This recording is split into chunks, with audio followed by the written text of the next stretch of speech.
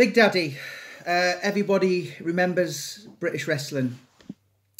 I think his name was Shirley Crabtree, I think it was. Everybody remembers Big Daddy, giant haystacks from the 70s and the 80s.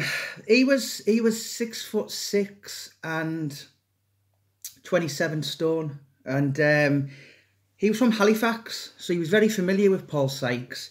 I think it was back about the about 67. Paul Sykes will have been about 23, on a brief time from being out of prison. There used to be a nightclub in Wakefield called the Savoy. It was on Horbury Road, and Sykes was going in for weeks and weeks on end, causing just mayhem as Sykes did. He was going around a lot of clubs in Wakefield, and the young Paul was an absolute nightmare completely. Even when he got older, he still was that nightmare, but obviously the fear factor had gone. But I do know that the owners of the Savoy Club not only got Shirley Crabtree. I think he was about 16 years older than Paul Sykes, but he was brought in to keep Paul Sykes away from that club. Not only him, but a couple of other heavies from Wakefield, from Leeds.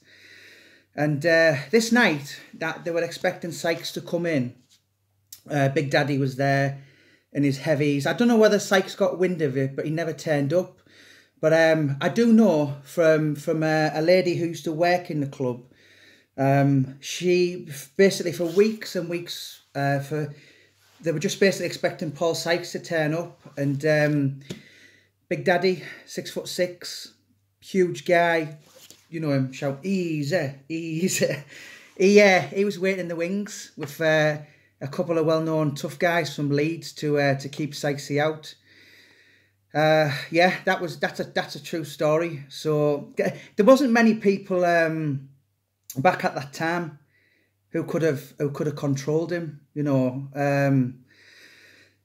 Even if Paul Sykes didn't beat bouncers up, he would revel in humiliating them, because not many people were on his wavelength intellectual. Most people couldn't match him in a fist fight, but he would take great pleasure in letting people know he was every bit higher than you intellectually, physically, and that's just what he did. But yeah, the Savoy Club once hired Shirley Crabtree for a number of weeks, and then obviously when Paul went back in prison for a big sentence, I think it was when he got his 7 years. He got 5 years and then he got 7 years. Because the interesting fact about Paul Sykes is, from the age of 17 to 30, he only actually spent 9 months outside prison. So from 17 to nearly, when did he get out? March 77. So he was nearly 31. So he'd done something like 13 and a half years in prison.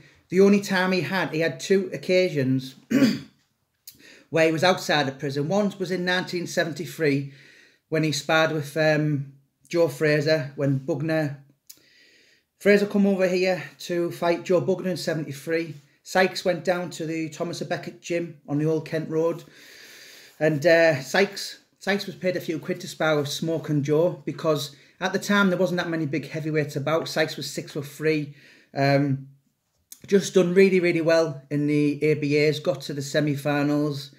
He got beat by Garfield McEwen from Birmingham. Garfield McEwen went on to win the ABAs. He beat, who was it he beat? Former Sykes opponent, Neville Mead, who was a thunderous, murderous puncher as a pro. Obviously Paul Sykes beat, what was he called? Neville Mead. But Garfield McEwen, he was only about 12 stone 12 as well, and Sykes was about 15, and he just basically boxed his head off. When he got close to Sykes, he clinched him and beat him on a wide points decision. But yeah, Sykes was flying, and I think that was a perfect time for him to go pro. But he got knocked back, and That was when he did the armed robbery in Haverton Hill, which is like in between Middlesbrough and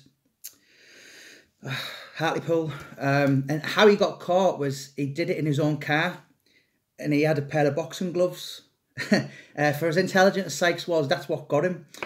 But yeah, it's a shame because he would have been 26, 27 then, and that would have been a perfect time for him to go pro. Obviously, he went pro when he was 31, 32-ish, and his prime years were gone by then.